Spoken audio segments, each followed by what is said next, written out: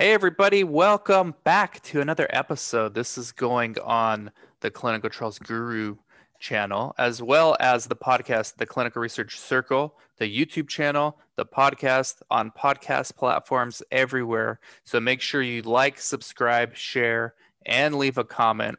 We have a very special guest for you. We have a company that we've covered before, actually, one that we're actually all personally interested in. Lineage Cell Therapeutics, symbol LCTX. And we've got CEO Brian Culley on the show all the way from San Diego, which is only an hour away from us. So, welcome, Brian. How's everything? Hi, Dan. Everything's great. Thanks for the invitation, and I'm happy to be here. Yeah, I want to get to the results because you guys just released some results, which we were waiting for. Last time I did the video on LCTX, it was in February, right around Valentine's Day. And I said, hey, one of the upcoming catalysts is going to be this Q2 2021 release of the data from the dry age macular degeneration study.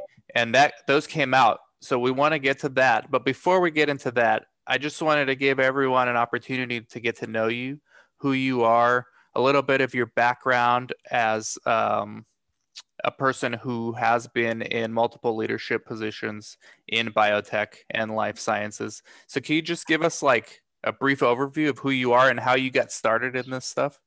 Yeah, sure. I'll try and make it brief. I feel like I've been doing this a long time now. This is the third public company that I've been the CEO for. But if I go a little bit earlier into my career, I came up through a business development path, buying and selling the rights to develop therapies for different companies. But even before that, I worked in technology transfer for UC San Diego. And before that, I started my career as a lab guy. I was a card carrying, white lab coat wearing bench scientist and was enrolled in a PhD program for biochemistry and molecular biology. I actually left that program early to pursue more of an industry career, which I've been really happy with. So I've been fortunate to be able to be on both sides of the business, the basic research as well as the corporate side. And most of that career has been out here in San Diego, which is just a delightful place to do the life science work. Yeah, it's a hub. Judy Galindo's from San Diego. It's definitely a biotech hub. Being up here in Orange County, Chris and I go down often to BizDev or to pitch our CRO services to the small cap biotechs. I like the fact that you're a scientist first. A lot of these companies, as they mature and get bigger, they start bringing in professional CEOs, and that's not you. You started as a scientist first. How important do you think that is to establishing the culture at these small cap companies? Well, I think it really depends. Are there CEOs without scientific backgrounds that can be successful? Yes, absolutely. We see that.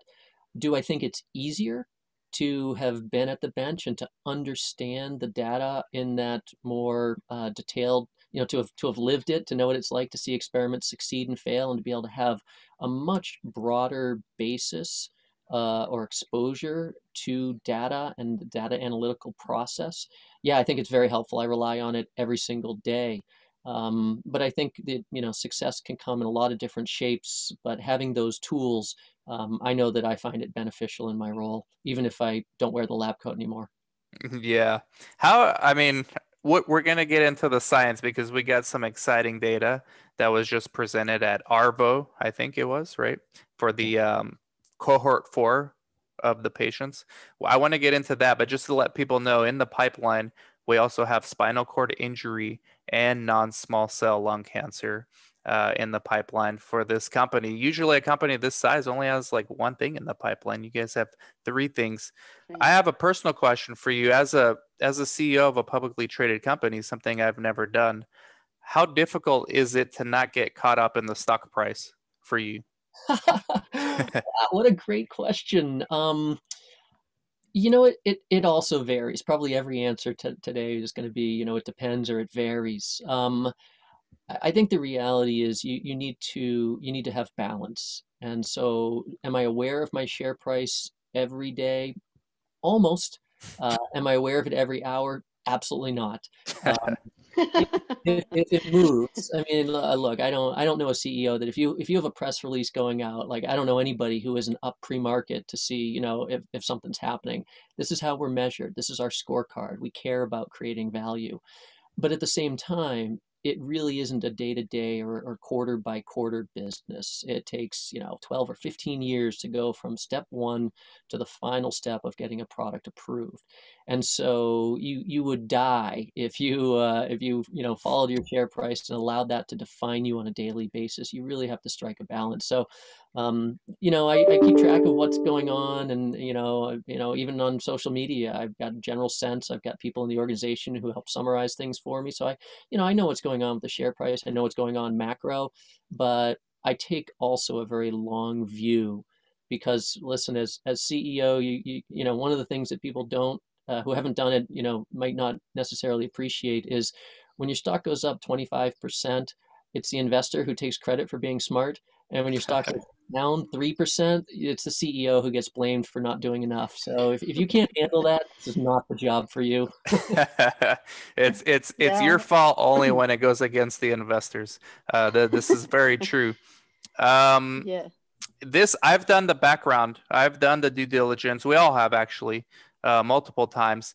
This is like, in my opinion, this is not a company you trade. This is a company that if you believe in it, you invest long term because this has good stuff in the pipelines, much needed treatments, which we're about to get into with OpRegen.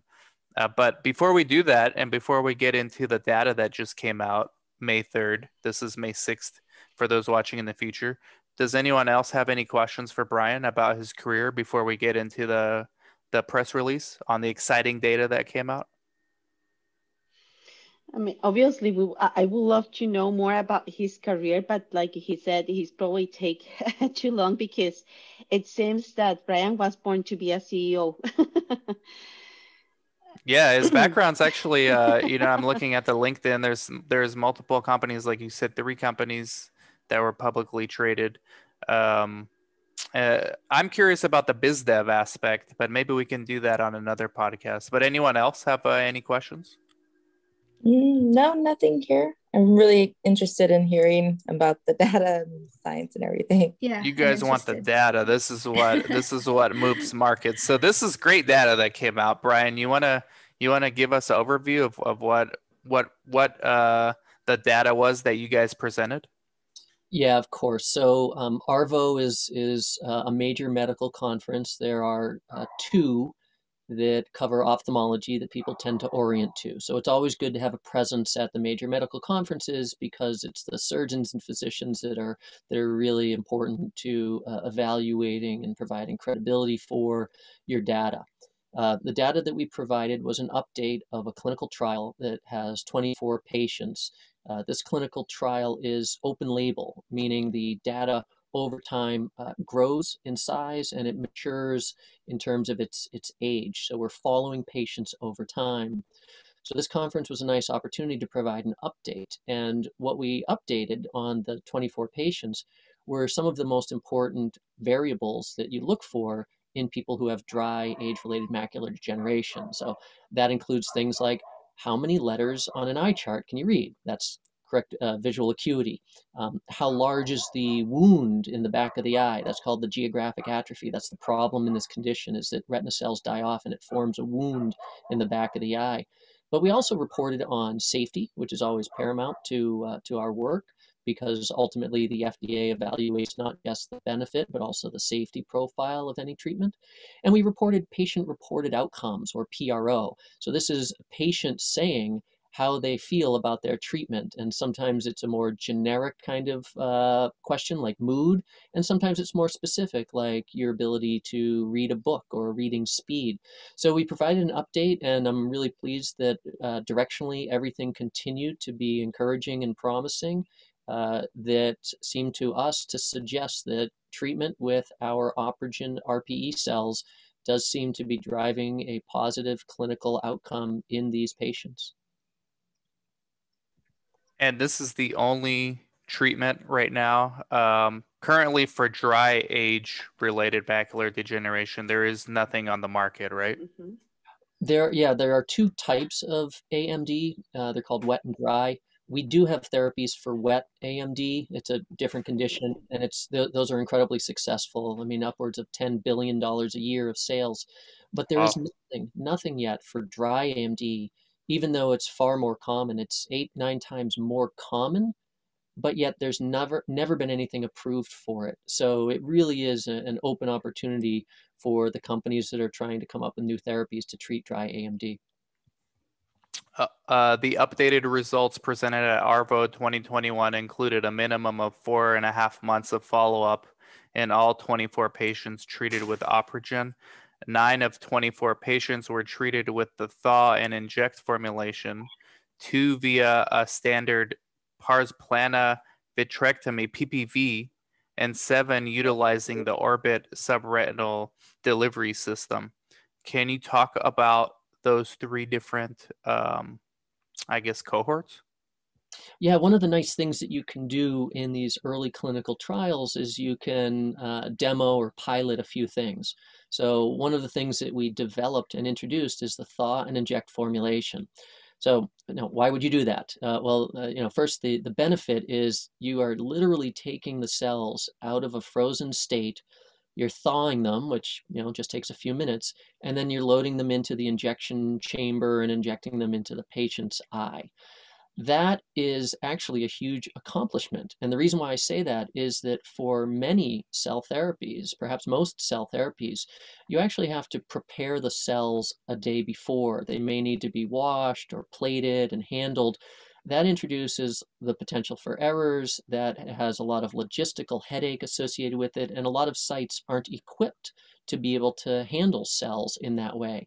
So by eliminating all of what's called dose prep, and getting it down to where you're literally just taking a vial of cells, warming it in a special warming device, and then putting them into the injection device and injecting them into the patient, that is providing us with a far more appealing and easy to use commercial profile for our cells than what was used in the earliest patients, where it really was the day before cells were being plated out and they had to be harvested. And it's just not commercially viable or easy to deploy in that form. So for us, it was really important to create a thaw and inject formulation.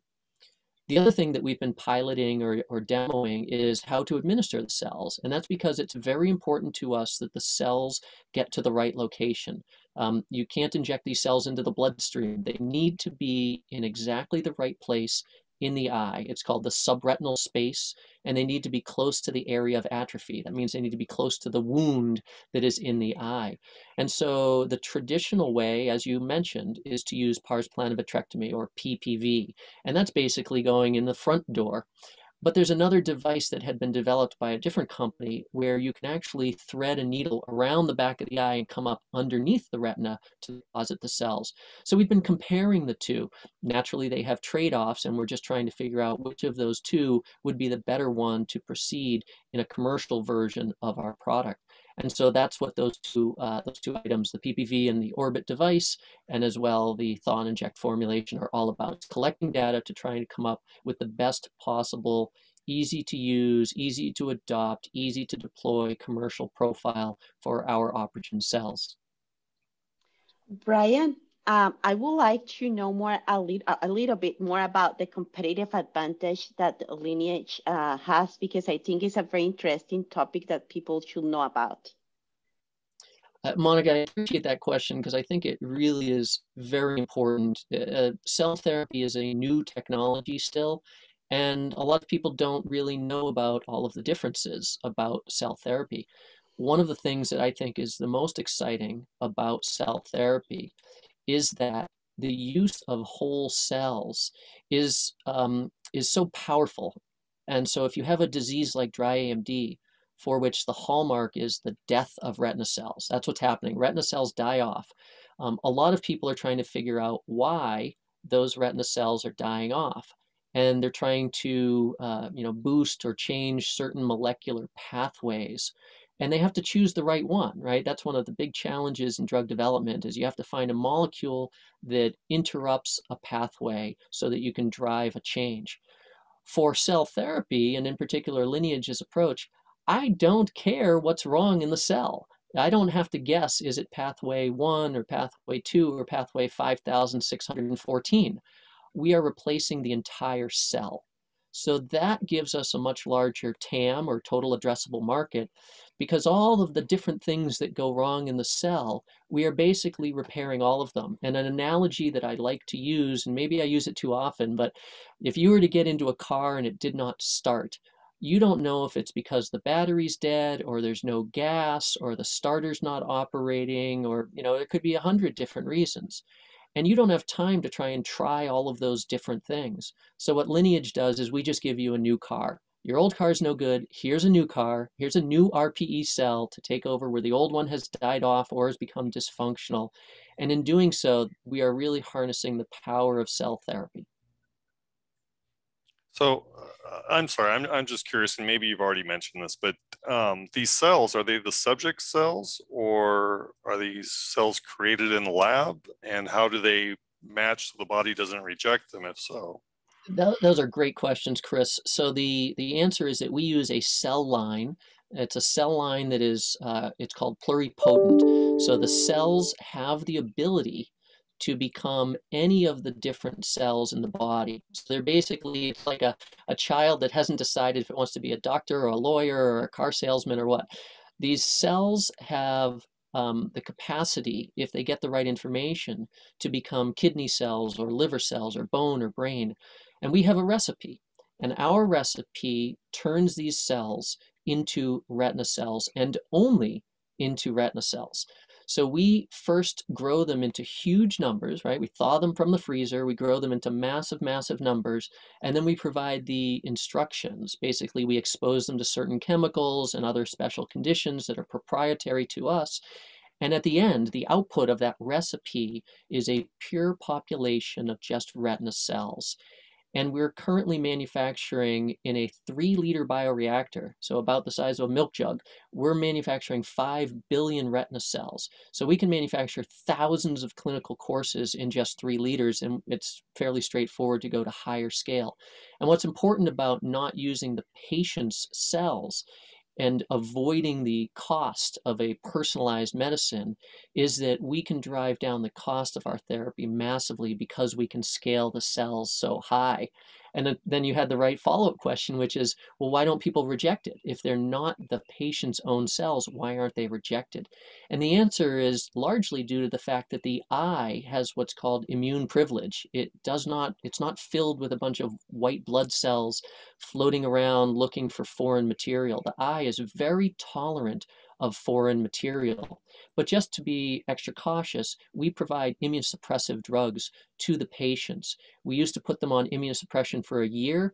We've got that down now to about 90 days. And actually, more recently, we had a patient who didn't receive the more powerful of the 2 immunosuppressive drugs, didn't receive it at all in connection with COVID. And that patient still has been able to retain their graft or retain the plant transplant. So we've never had a single case of acute or delayed rejection. And we've got patients that have had the cells in their eyes now for more than 5 years. Interesting. Was that was the immunosuppressive drug part of the inclusion and exclusion criteria for the study? It is a requirement for the patients to take the immunosuppressive drugs. The one that most people focus on is called tacrolimus. So we give them low-dose tacrolimus for about 90 days, and then they come off of it. We had 2 patients that had a reduction or a modified program. One that I mentioned because of COVID. They didn't want to be immunosuppressed when there was COVID in their environment, and so that was fine. The other one was not able to take tacrolimus. I think it was a kidney condition or kidney situation. So they were eligible for the study. We were able to put them on study, but we said, look, you may reject these cells. And, there's informed consent and they wanted to go forward. And we have updated fairly recently that, that patient's cells are still present in their eye. So we're really happy that we have been able to really diminish and continue to minimize the annoyance or the nuisance of being immunosuppressed without seeing rejection of the cells, because that's something that people fear with cell therapy. How do I know that this is going to last? Right. How do I know that I'm not going to have funny things growing in my eye? And that's never happened because we use pure RPE cells. We don't put other cell types into the eye. This for a Yeah. go ahead, Monica. Okay, thank you. So, Brian, how far advanced the condition is on the patients that participated in the study? Well, the patients vary. This is pretty standard for clinical trials, is that you start with the most severe patient because you're always concerned with safety. So the first time you go into a human being, you want to be as safe as you can. So we don't treat normal, healthy individuals. We only treat people who have the condition. And we actually began with people who had very severe disease. So the first 12 patients that we treated, they were all legally blind. And so you can imagine that you're not going to do a lot of harm to someone's vision if they're already legally blind. And so that allowed us to collect safety data and durability or sustainability, to look at the graphs, to look for anatomical changes to the eye. After we were comfortable, and our data safety monitoring board and FDA, after everyone was comfortable that we could move from legally blind patients into patients that had better baseline vision, right? Some of our patients could still drive a car, so they had functional vision. That was really exciting for us because I think that the effect is a lot easier to observe in someone whose disease is not quite as advanced. It's similar to cancer. If someone has a single tumor and you can carve it out, they're going to have a better outcome than someone who has 50 tumors all over their body. But you still start by treating people who have the most severe disease. So we have been moving directionally toward patients that are better off, that have a greater chance of benefit. And we have actually seen a greater benefit in those patients that more accurately reflect our intended patient population. So it's been really nice to see sort of all of the evidence kind of hanging together, that mechanistically, as we go into earlier stage patients, and I hope we'll go even earlier, but as we've gone in that direction, we're seeing better clinical outcomes, which really does make sense for this disease and for this treatment. I see. Yeah, the question I was going to ask, usually for a phase 1-2 study like this one, the studies are shorter. This one, you're analyzing the patients up to 3 years post-transplant. Is that correct? Well, I'll make a distinction. We are going to follow the patients for a full 5 years, which is an FDA standard for cell and gene therapy. But the the observation period which we care about is mostly the first 12 months. So I'm curious, as a scientist and business person, I'm curious about how long the benefit lasts, and I hope that it does last a lifetime. I hope this is a one-time treatment. Mm-hmm. But in terms of building a clinical trial and getting a product approved, we're really thinking about the first 12 months. What kind of changes do we see? So we would not be running a large clinical trial where we have to wait 5 years to announce data. That wouldn't be very productive. Okay. That's where I'm leading towards. So the next study, phase 2/3, I mean, I imagine you guys are planning it. I imagine you guys are very happy with these results. Are you having these conversations yet with the FDA as far as planning the next study for this? Those conversations are going on internally and with our advisors, and we're mapping out all of the different scenarios that we could pursue, thinking about different statistical models that we would use and patient criteria for enrollment and exclusion and all of that. But we haven't gone to talk to FDA about a proposed plan yet. We want to collect a little bit more data. We want to have at least 6 months of safety data on all of the patients before we talk to the FDA. But we'll talk to the FDA in the second half of the year, and that's exactly what we will talk about, is the design for the next study, what we want to measure, how many patients we want to treat, how long we will monitor them, and really get agreement around what would define a successful outcome. I see. So 6 months, at least 6 months on the latest patient. How far away are you guys from that? Not far. Next month. Okay. Okay. You gave us a date. So June, we should have 6 months of safety data on everyone. And so, you need to compile the data, you need to analyze it, you prepare, you request a meeting with the FDA. So, it could be Q3, but we also want to, there are other factors, for investors to know about. There are other companies out there that are planning to release data. And so it's kind of nice to think about maybe seeing what the other guy has to show his cards before we, make our decisions. But, it's an ongoing process, but we certainly are thinking a lot about what we're going to do next as our data continues to look good. Gotcha. And then you also have the other studies in the pipeline. Do do you feel like talking a little bit about those other two studies that you have in the pipeline? I would love to. I really, I just really connect with this spinal cord program. And the reason for that, more than anything else for me, is that I just, these are typically young people, and nobody expects to have a spinal cord injury, right? Prime of life, surfboard, diving board, mountain bike, car crash. It just gets torn away from them, and their brains and their souls are the same, but their bodies just aren't functional.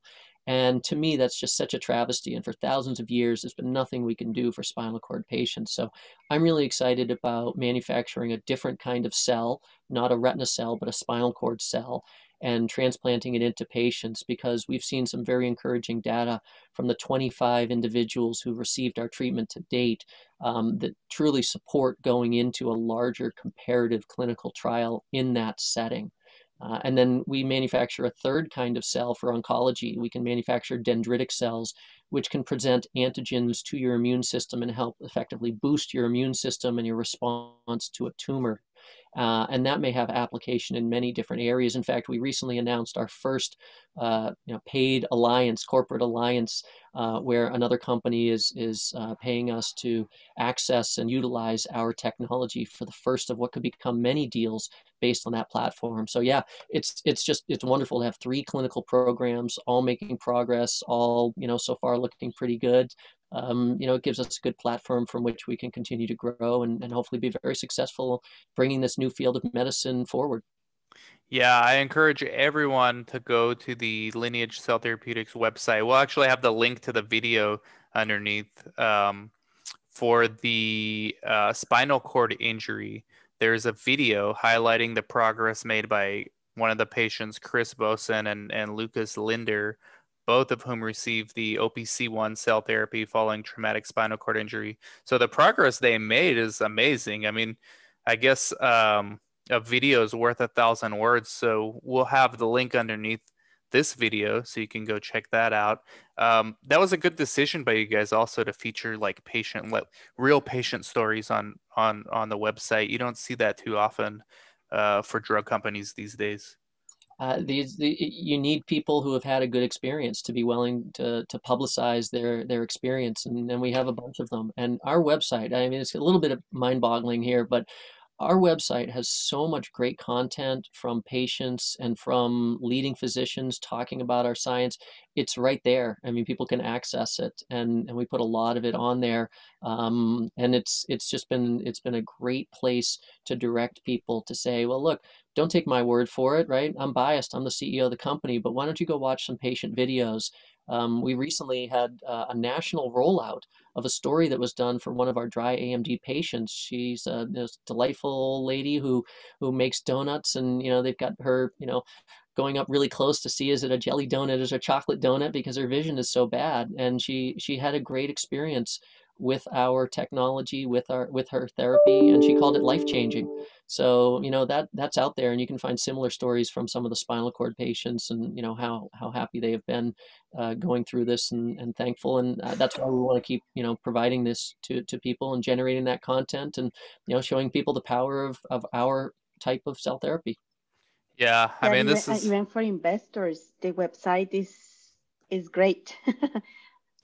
Yeah, this is not a financial advice to anybody. It never has been. But this is to encourage you guys as social investors. Our role as social investors are to educate you guys on things that we think are interesting and potentially game-changing. And Lineage, I mean, like I said, this is May. I did the first video in February.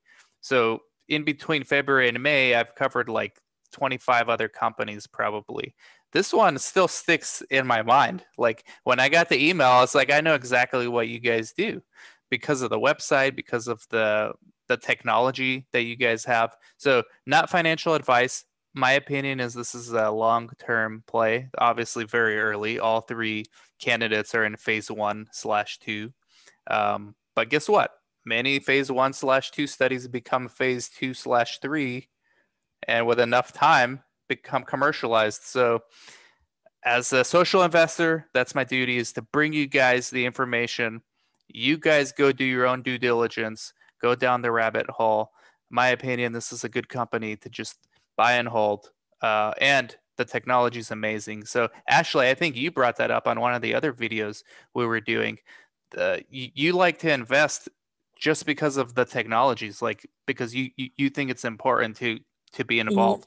Yeah. So, and I apologize for not being on camera today, but yes, I actually really enjoy the technology. For me, it's you know, kind of like, for example, with the computer, right? We're just talking about buying new computers. If you're going to buy a new computer, you're going to look at the specs and all of that. But sometimes, you know, you just, for instance, with your company, Brian, it's the innovation is just amazing, and it's really mind-boggling, and all the, you know, data, that the results you were just talking about right now, it's all the more reason why I believe that people should be focusing a whole lot on the team behind, you know, the technology, the data, the science, because, you know, ultimately, just hearing you talk right now, you can hear the passion that you have for it and for the subjects that are involved in the trials. And yeah, I mean, definitely what Dan said, you know, this is something that I would just buy and hold for sure, just because how much I enjoy everything you just mentioned right now. Well, Ashley, I appreciate that, and I would be remiss not to add that I've been at the company for less than 3 years, and so I'm standing on the shoulders of giants and decades of work from people that come before me. But I really am excited about the technology. I feel very fortunate to be leading this company and helping to usher in this cell transplant technology, and it's been a heck of a ride, and I think we're at the very beginning of it. Yeah, good point, Brian. I think that's another podcast in and of itself, another easily half an hour. How do you get an investigational product from an idea to phase 1/2? I mean, a lot of people don't realize that's like sometimes a 10-year, 15-year journey just to get to the stage you're at right now. So maybe we'd have you come on and kind of give some further background for the investors. LCTX has a lot of social investor interest out there. I mean, I'm on Reddit. I'm on Discord, stock tweets. I see all the stuff there. This is one of the most discussed stock at at the market cap that it is. So would love to have you back on again to go through some of the background, like some of the history of LCTX, if you have the time for that. And we thank you for coming on. We know you got to go. Does anyone else have anything else for Brian?